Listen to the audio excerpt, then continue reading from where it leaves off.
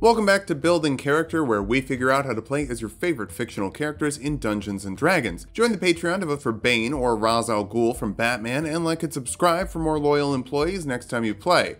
Maybe. Today we're building Wilson Fisk, the crime kingpin of New York and villain to just about every superhero in the area. Pretty impressive considering you're just a pretty big guy with a bunch of money. I promise, if you join the Patreon, I will not use the money to try and kill Spider-Man. I am the Eggman. I am the Eggman. Let's start off with our goals for this build. First, we need to get large, with big muscles to punch and smash desks over people's heads. After we're large, let's get in charge, with methods to tell our staff what to do so we don't have to get our hands dirty. Finally, we'll get staff, but like a stick, not employees. For stats, we're using the standard point buy from the player's handbook. Roll for stats if you want, just keep your multi-classing minimums in mind. Strength and constitution at 14. You're able to wrestle Spider-Man and you're just a normal guy. Nobody go look at the Spider-Man video and his strength score. Charisma at 13. You're able to get employees who keep working for you even when you go to jail. That's fear and respect. Intelligence at 12. I actually wish it could be higher. We just need other things more. Same with dexterity and wisdom. We can at least put them at 10. You're a fantastic martial artist. I considered monk. There were just too many other things we needed. Kingpin's kind of a Mary Sue, honestly. Now I hate this character for being good at things. Kingpin is a human, just a normal human who can throw a telephone booth, so Tavern Brawler will help us get there, with +1 strength, proficiency with improvised weapons,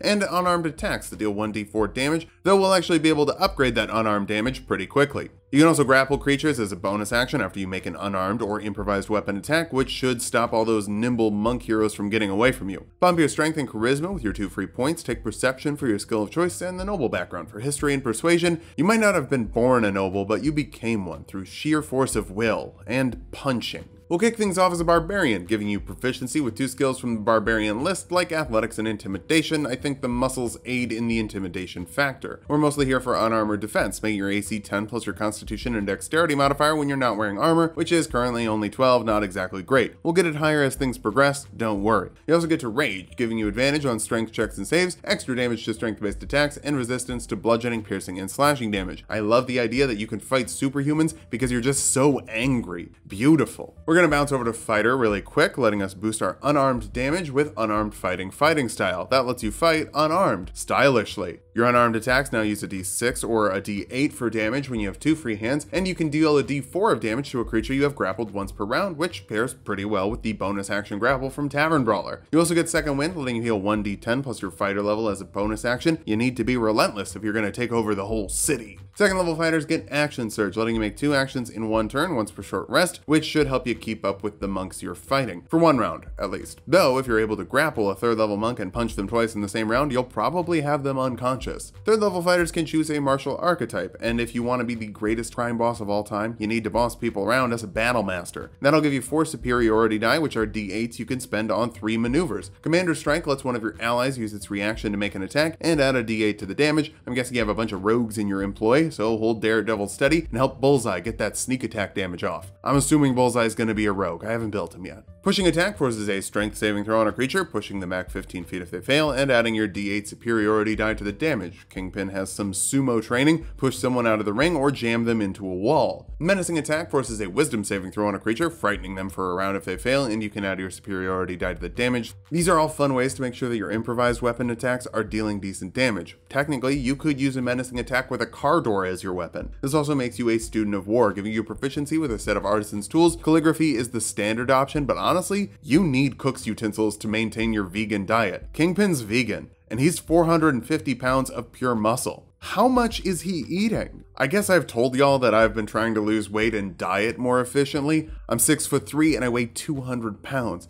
There is no way you can be vegan and weigh 450 pounds and have that be muscle. No, there's no amount of protein you can get unless he just doesn't stop eating mushrooms. He's just working and he's got a trough of mushrooms, and every time he's not in a panel in a Daredevil or a Spider-Man book, he's just going for some mushrooms and cashews, probably cashews. You can't be vegan in 450 pounds of muscle, but it's not real. 4th level fighters get an ability score improvement or a feat, and for your staff we need a laser and some sleeping gas. We'll do that with Magic Initiate, giving you the Firebolt spell for a ranged spell attack that deals 2d10 fire damage, and Sleep, which puts 5d8 worth of creatures to sleep, starting with the lowest HP creature and moving up from there. No saving throw here, just silent gas, but that makes spiders persons a little bit easier to deal with. They tend to have low HP. You can only use Sleep once per long rest, but you can use Firebolt as much as you want. Cantrips are great. 5th level fighters get an extra attack, letting you make 2 attacks in the same turn or 4 attacks with an action surge. That should turn a dude's face into something similar to an omelet.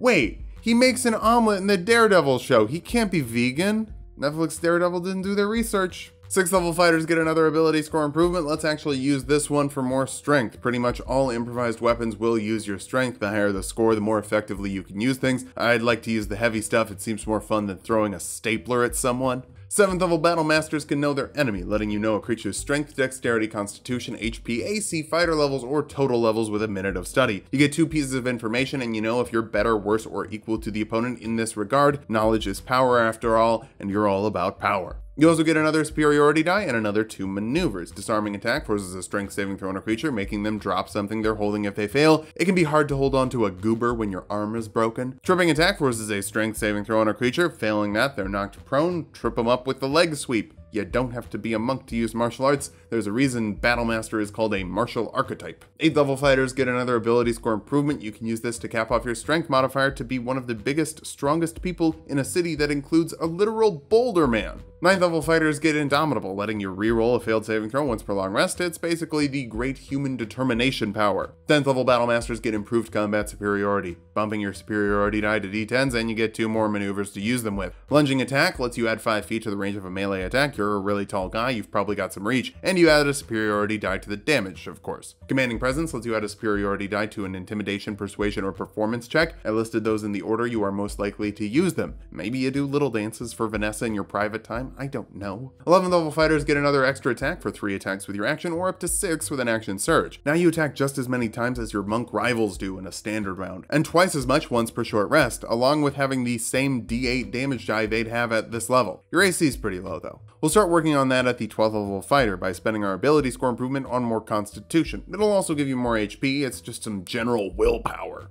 Wilson power. I might cut that joke out. 13th level fighters also get more Wilson power with a second use of Indomitable. I guess I'm not cutting that joke out. It's worth noting that you can use these on death saving throws, though I'd recommend trying to use it before you're on your deathbed. 14th level fighters get another ability score improvement, so we can invest in our constitution modifier again right away. Fighters just get so many more ability score improvements, it really helps you be that perfect human, even if you're never going to be anything more fantastical than that. 15th level battle masters are relentless, so if you roll initiative with no superiority die, you get one. And you get another superiority die here. They recharge on short rests. Make sure you're spending them, okay? You also get 2 more maneuvers. Huge surprise. Sweeping attack lets you hit a creature within 5 feet of the first creature you hit with a melee attack, as long as the attack would hit their AC as well, and deal the superiority die in damage in case there are multiple spiders persons messing with your dimensional combinations. Precision attack lets you add your superiority die to the attack roll of an attack rather than the damage roll for when you just can't get a hold of that daring devil. 16th level fighters get another ability score improvement, cap off your constitution for a respectable 15 AC. It's not great, but it will also give you 17 more HP at this level since HP scales retroactively when you improve your constitution. You're going to be living pretty long anyway. 17th level fighters get another use of action surge and Indomitable. That should help you take over Hell's Kitchen, 1 6-attack round at a time. 18th level Battlemasters get to improve their combat superiority die even higher with a d12 for all of your maneuvers, letting you go absolutely furious and hammer away hard enough to crush your rivals quickly. Our capstone is the 19th level of fighter for an ability score improvement. We'll use it to grab some more charisma for more accurate firebolts, but also to inspire your crew a little bit better. Maybe inspire them by setting one on fire. How was that quick dip to fighter? Really fun, right? Now that we've hit level 20, let's figure out how viable this build is. First, you've got simple tastes. You don't need armor, you don't need a weapon. You're always ready to brawl. You're also really thick with over 200 HP, so you're in the fight for the long haul. Finally, you're not really bad at anything, with no negative modifiers and Indomitable to help with saving throws 3 times per day. For weaknesses, Boy, you picked some bad feats. Tavern Brawler is so DM dependent. If your DM is cool and gives improvised weapons good damage die, awesome, but they might not. Magic Initiate is also bad. You could have grabbed something like Tough to get more HP, or Fey Touch for Hunter's Mark or Hex to add extra damage to all of your attacks against a single creature. Finally, you're not good at dealing magical damage, with a cantrip and an uncapped modifier as your only option. Thankfully, you don't need magical damage. You just need to grapple your enemies and keep slamming them into the ground until they can't move. Squish the spider, beat the devil, and make the city yours. Just watch out for more mystical enemies. You can't beat everyone with your fisto. Thanks for watching. If you liked the video, subscribe for more. We make 2 videos every week. Join the Patreon to vote for Bane or Ra's al Ghul, and sub to Tulok and Mango for more Tulok fun. I said Ra's al Ghul the other way. I said Ra's al Ghul at the beginning and Ra's al Ghul here. You can't get mad about it. Bye.